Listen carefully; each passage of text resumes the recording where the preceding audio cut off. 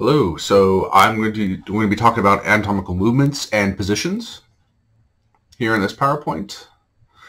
All right, so first I'm going to start with a little bit about the surface anatomy. Okay, so a lot about these positions and movements kind of leads you to some of the underlying structures. So you kind of have to think in a, how do I say this? A really kind of like a three-dimensional viewpoint. So it takes a while to kind of get really, really good at this. But so hopefully once you get these landmarks and the movements, you can kind of get a deeper understanding of what's happening on the joints and the muscles and the bones and tendons and ligaments and everything, and how they play a factor and how they move underneath.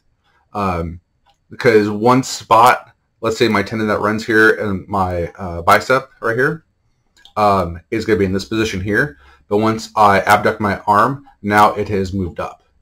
Okay, so getting a good grasp of some of these landmarks and ligaments and some of these gives you a more better foundation for later on in any kind of medical degree or field or anything that you want to go into. Okay, so really keep in mind on if you're whoever you're doing this on, or if you're going to be doing it on yourself or use someone else, maybe a family member or spouse, whoever it is.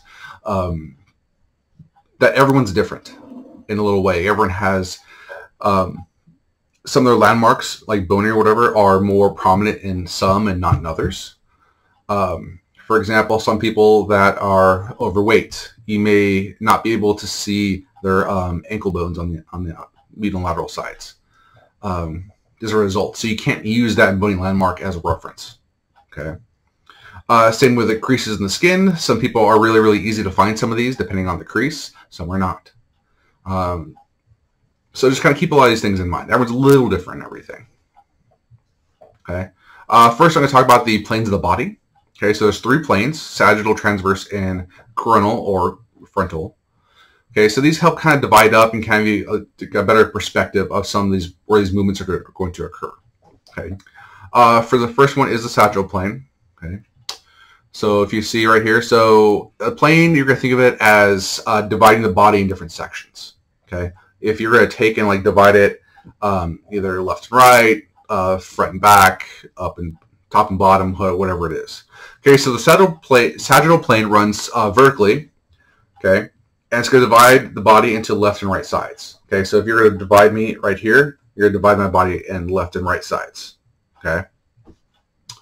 Next one's going to be the transverse plane. No, this runs horizontally, dividing your body in upper and lower parts. Okay, so I'm going to divide my body, let's say, right here. Okay, so this is my upper side, and then this is my lower side. Okay, and last one is going to be your coronal. Okay, often called your frontal. Runs vertically. Okay, from right to left, and divides your body into front and back halves. Okay, so a lot of what's important about some of these different planes is the motions that occur in them. Okay. For example, and we'll get more in depth in here in the next few slides, but on let's say the frontal plane, okay, divide your body in front and back halves, okay? So everything on this plane that goes front and back, okay, is where that motion occurs. For example, my shoulder abduction, okay, which was up in here, okay, my arms are just going to right out to the sides, okay? All that's happening in the frontal plane, okay? Where a lot of the motion, locomotion, like movements like running and jumping, whatever, is going to occur in the sagittal plane. Okay, that's where my flexion, extension, all of that is going to occur there. Okay, and then the transverse plane, that is all of the rotations that occur: cervical rotation, thoracic, internal, external of the shoulder, and supination, pronation, for example, all occur in the transverse plane. So like some ways you can divide it up a little easier maybe for some versus others, where a lot of the massive motions are going to occur in the sagittal plane. Okay. The frontal plane is going to be a lot of your stabilization motions and muscles. Okay. That have to stabilize for those sagittal muscles to kind of occur. And transverse is all the rotation, which plays a factor of everything.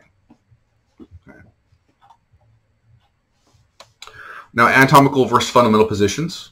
Okay, so anatomical position is if you see the picture right here of the skeleton. Okay, they're usually standing or laying on their back, whatever it is. Their arms are to their sides. Okay, thumbs are outwards. Okay, legs are together. Okay, feet are for the most part straight.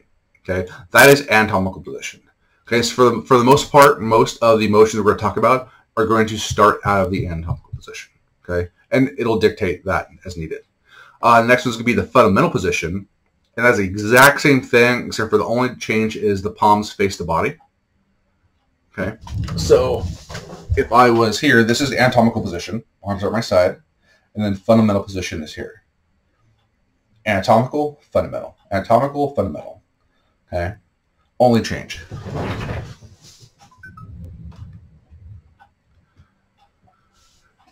Okay, so some different kind of deviations, positions that we'll talk about.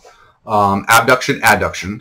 Okay, the words get very, very close together, so make sure that you hear or say them properly. A lot of people, instead of saying abduction or adduction, will say AB deduction or AD deduction. Okay, okay, so abduction, okay, is drawing away from the midline. Okay, for example, this is shoulder abduction. It's away from the midline. Okay. And then adduction, okay, or AD deduction, okay, is some kind of deviation towards the midline. So my arm is coming back towards my side. Okay. Adding together. So one way I think about to learn this earlier, okay, aliens abduct you, okay, and then you add together. Okay. Next one's going to be eversion, and then there's inversion down here. Okay, so eversion is turning outward, and inversion is turning inward. So these are mainly used down at the ankle joint, and then I'll show you. I got some pictures later on of how the ankle turns inward and then outward, or everts. Okay, so like you have an inversion ankle sprain. That's the most common way to sprain your ankle is an inversion movement. Okay. Eversion, you don't have a lot of motion, okay, on your ankle. Okay, extension and flexion go usually hand in hand. Okay, so extension to straighten. When a part distal to the joint extends, it straightens. Joint angle decreases towards 0 degrees usually. Okay, and the other one's flexion. Okay, is to bend. When a joint is flexed, the distal part of the joint bends. Joint angle decreases towards 180 degrees. Okay. For example, on my elbow, okay, this is elbow flexion, and this is elbow extension. Okay, pretty easy for the most part. On the hip, okay, this is hip flexion, and this is hip extension. And same with the knee, knee flexion, knee extension.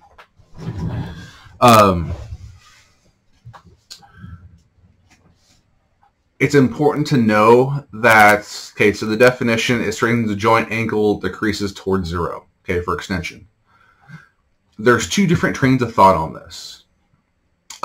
So let's say shoulder extension, okay? Okay, so right here to there is shoulder extension as defined in the PowerPoint. So here, back, is technically shoulder hyperextension, okay? Because now I am past 0. Okay, this is the 0 mark. Okay, shoulder flexion, shoulder extension, shoulder hyperextension. That is very much a research definition of extension and flexion, same thing. Okay, let's say flexion, okay. Joint angle increases towards 180 degrees. Okay, let's say shoulder flexion.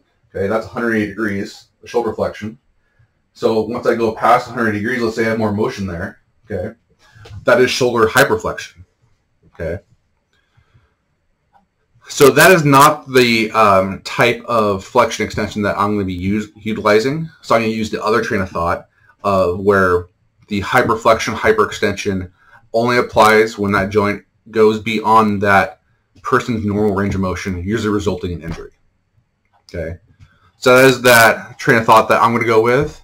Okay, to where this is shoulder extension, okay, all the way through. Then anything past this mark will result in a hyperextension of my shoulder, resulting in injury is going to be that hyperextension. Okay. I just want you guys to know the difference between the two. All right, next one is going to be external rotation and internal rotation. Oftentimes, you'll see this referred to as like the external rotation as lateral rotation, okay? Because you're kind of deviating towards the outline outside the body. And then the internal rotation or medial rotation, you're deviating towards the midline of the body, okay? So this is just a rotary movement, okay, in the transverse plane, okay? For example, so you can see, okay? This is shoulder external rotation, and this is shoulder internal rotation, or lateral rotation, medial rotation. Okay. Just know that wherever the whatever I'm talking about is, you see, I'm talking about like the shoulder. Okay, the motion's happening here, not at my elbow or forearm. Okay, the motion's here at the joint that's actually occurring. Okay. Okay. Shoulder internal rotation, shoulder external rotation. And same thing applies to the hip as well. Okay, hip internal and external rotation. All right, next one is going to be pronation, supination. Okay, so pronation, okay, it does apply to the foot. We're not going to talk about that too much because that's can get pretty complex for some. And same with supination of the foot. Usually we refer to this as more the palms, okay, and the forearms. Okay, so for example here, okay, this is pronation and this is supination. If you look at it from anatomical position down here, let me get my camera down a bit. Okay, this is anatomical position. Okay, and I am pronating my forearms, and then I'm supinating my forearms. Sorry, excuse me. Okay, okay, supination, pronation, supination, pronation, supination like I'm holding soup. Pronation like I got no reason for you to remember that. Dumping the soup out. Okay, last is going to be valgus and varus. Okay, so this isn't as much a motion as it is a deviation. Okay, so a deviation of part or portion of the extremity distal to a joint away from the midline of the body, and then varus is towards the midline of the body. And you'll see this more when I talk about the knees and some of the different kind of variations that those have. I'll hear in a little bit.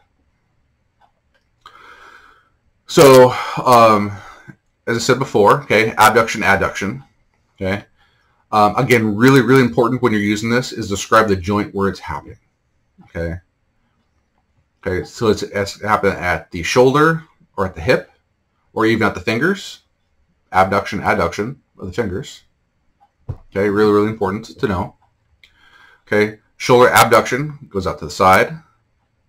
Okay, shoulder adduction goes towards the side. Also this has a rotation, so just ignore that for right now. Okay, here is the picture of the ankle of inversion and eversion. Okay, so this is the left ankle.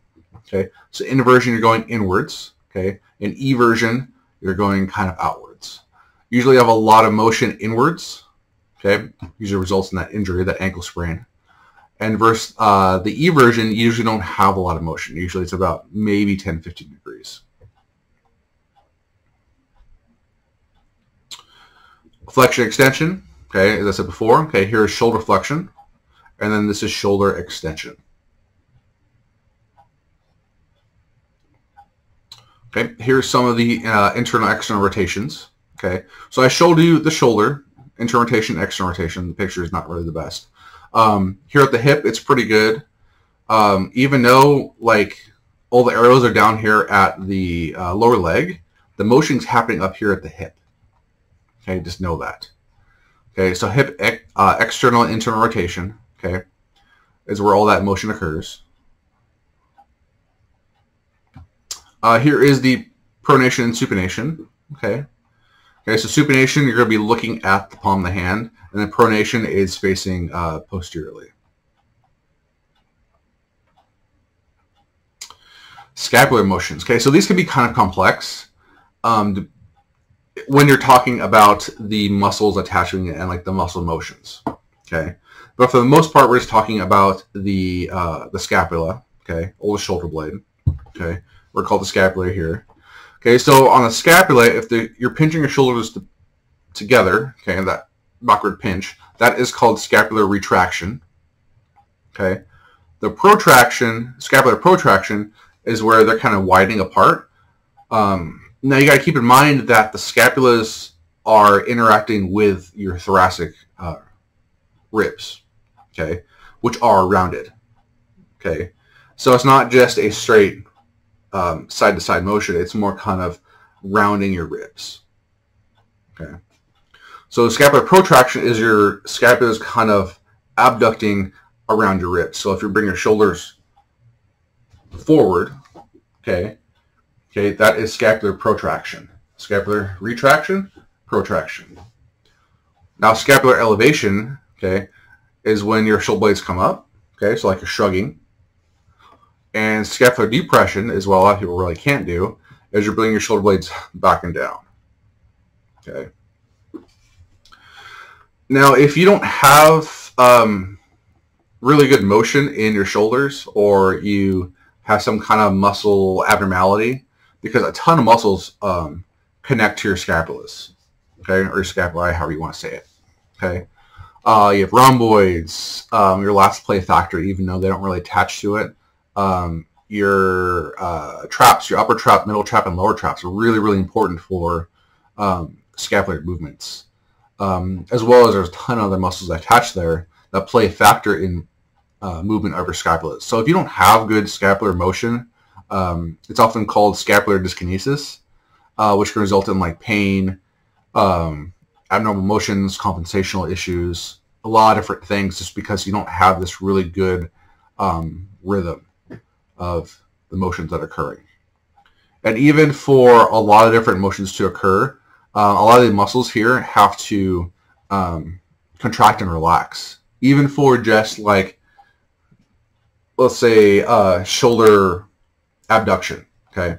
For this to happen, your scapula has to move as well, okay? So for the most part, most movements of your arm, your scapula is also doing some kind of motion. Here's a good picture of the valgus and varus. Okay, so we're talking about like the knees in particularly, elbows too to an extent, but you're gonna see this more in the knees. This is like the normal posture. Okay, so we'll talk about the knock knee first. Okay, so this is the genu valgus. Okay, then this kind of like where the knees kind of come together and then the distal part widens. This is more of a normal like static stance. Okay, so you're just standing, and this is just how you are. Okay, it's more of this valgus kind of deviation is here, as the medial parts are more medial and the distal parts are lateral. Okay, now some people this is normal, nothing wrong with them. That's just how they are. Oftentimes this is as a result of some kind of abnormality, muscle-wise, joint-wise, so forth, that brings you into this. So the knock knee, the genu valgus, is very, very common just because usually people have weak hips, tight calves, tight groin, so the knees kind of come together. Okay, where the bow-leggedness, or they're bow-legged, genu varus, I don't know why that's, yeah, vargus, it's varus, is more of a widening. Okay, so their knees, or that kind of medial part, is wider than the lateral part. And so a varus is not a very common thing to see, where the knock knee of the genu valgus is pretty common. Because a lot of people usually have a really, really tight groin. Their glutes are usually pretty weak, so they can't kind of control their knees, because your hips control your knees, by the way. Same as your ankles control your knees as well. So this is a very, very common stance for a lot of people to have, especially with females, because they usually have wider hips and they require more control. Back before COVID and everything else, one of the assignments I would have students do is literally just, as you walk around campus or at the mall or wherever you're at, watch how people walk. You can actually see them walk with its kind of like valgus kind of stance. There is another one I should probably put in here called Jenny Worker Bottom, and this is actually the hyper extension. So where they're standing, if you're looking from the side, their knees naturally hyperextend, just them standing. That's also a pretty crazy thing. It's not too common. Some people having a little bit of it. That's another weird thing that you might see in the lower body. Some anatomical directions. Okay, so talking anterior is towards the front. Okay, posterior is towards the back. Superior is above, inferior is below. Distal and proximal. Okay, so distal is farther away, proximal is closer. Medial is towards the middle, lateral towards the outside. Okay, so anterior in the front, posterior in the back. Superior above, okay, inferior below, okay. Distal is farther away, proximal is closer towards, medial is towards the middle, and lateral is towards the outside. Now this is really important things when we're talking about one structure compared to the next, okay. For example, my nose is anterior to my ears, okay. My nose is also medial to my ears. My ears are lateral to my nose, and so forth. So it's really good kind of terminology to use once we're talking about like the body. Okay. Again, anterior to the front, also called ventral. Okay, depending on what you're reading. Posterior or dorsal is to the back. Medial is to the inside, lateral is to the outside. Superior is above, inferior is below. Usually pretty common in there. Okay. Proximal distal. Okay. Actually, this isn't a proximal distal. So that's another one. Okay, so my elbow is proximal to my thumb. Okay, my thumb is distal to my elbow, kind of a thing. Some other different positions. Okay, supine. Okay, is usually like laying on your back. Prone is laying face down. Recovery is laying on your side, and usually left side lying is the recovery position. Okay. Bilateral and unilateral. Okay, so bilateral is pertaining to both sides. Okay, so I have bilateral shoulder abduction. Okay. And then unilateral is pertaining to one side. So I have unilateral shoulder abduction. Bilateral shoulder abduction. Unilateral shoulder abduction. That makes sense. Okay. Here's some of those other motions with some examples. Okay. Also, they have contralateral and ipsilateral. Okay, so contralateral is positioned on the opposite side of the body. Okay. So right foot is contralateral to the left hand. Okay. Ipsilateral is positioned on the same side of the body. Okay. Right foot is ipsilateral to the right hand. Okay. Those are two other ones that you'll commonly see or maybe see people use. Okay. Last few things I will talk about is hyper and hypomobility. So hypermobility is excessive joint motion. Okay. A lot of people often call this double jointed when there's not really anything. There's no such thing as double jointed. Just a lot of people that have hypermobility. More common than females and males. Okay. And these people, they just have a greater range of motion. Okay. It's not good or bad, just how they are. One test for this that they'll see is, I can't remember the name of it, is you'll take your wrist inflection and you'll try and touch your thumb to your forearm. So I can't do it. So I don't have that hypermobility test. It's just one of the general things they'll do. And the people that are hypermobile can just easily touch their thumb to the wrist. Okay. And that's a quick test that we'll do to identify if they are hypermobile in other places. Okay. And then, sorry, the hypomobility, okay, is limited or decreased range of motion. Okay. Often this is caused of surgery, injury, inactivity, other different reasons as a result. Some people just are hypermobile. Okay, maybe they can do some like stretches because they haven't done anything in so long, and that happens. The biggest one is surgery and injury, obviously. You ever seen someone recover from like a knee surgery, whatever it is, knee replacement, ACL, meniscus, whatever it is? A lot of people often, when they go to physical therapy, the first thing they want to do is get that joint back to its normal range of motion before they even start working on strength. Okay? Very, very important things to do.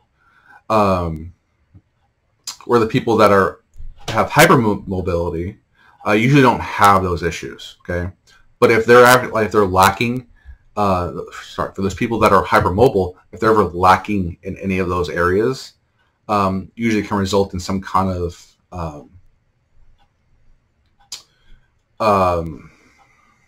what's the word I'm looking for?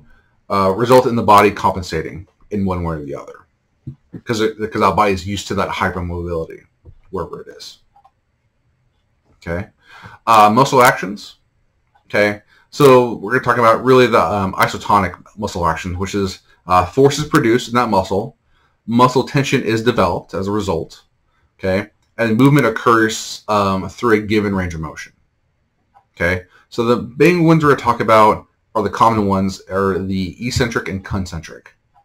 Okay, so let me move my screen over here because you can't see part of this. Okay, so on the eccentric is tension while the muscle is lengthening. Okay, so the muscle force is less than the resistance. Okay, and then the concentric is the muscle is shortening, so the muscle force is greater than the resistance.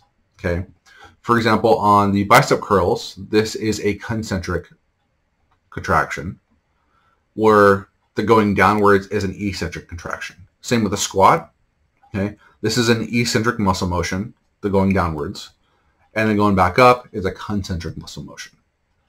Okay, oddly enough, during the eccentric motions, more muscle tension is created to control that, because you got to think the muscle is actively failing. We're just trying to control the rate of failure. Okay. So often enough, you actually end up using more muscle during the eccentric motions than the concentric as a result. Okay, to control that failure. And if you don't control it properly, it's usually some kind of quick drop where you can't control it, usually resulting in an injury. Because once you're trying to slow it down, that decrease in acceleration requires an absurd amount of eccentric control. That is one common way that pitchers often hurt themselves, is that eccentric control. So it's not the throwing of the ball, it's after the ball's released and slowing their arm down. That's that eccentric muscle contraction. Okay? And that is it.